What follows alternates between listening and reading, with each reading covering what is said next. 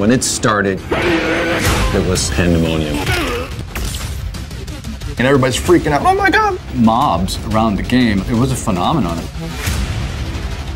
Oh my God, there's lines out the door everywhere. Nobody said we couldn't do it, so we did it. There were no rules. It was the Wild West of video game creation. When we first tested the Mortal Kombat game, there was nothing like it. Gameplay, violence, story. There was a combination that just resonated with players. One really important part of Mortal Kombat's success was the secret element to it. We never documented anywhere how to do the special moves. You just had to learn them. You're playing in an arcade and someone's like, hey, how'd you do that? Ah, it's a secret. If you did this, this, and this, a reptile would jump out and he would attack you. And it's like, oh my God, that wasn't expected. Fatalities became such a huge part of Mortal Kombat.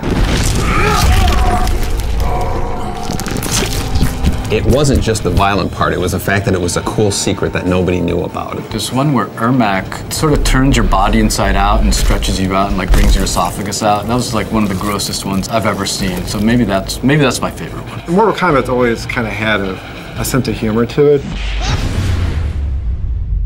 We thought it was funny.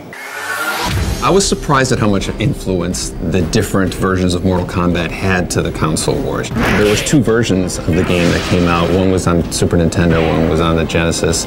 The Genesis played better and the Super Nintendo looked better. It wasn't until, about a year after we made the first Mortal Kombat that it was coming out in the home systems, and it just became, this kind of cultural phenomenon of Mortal Kombat.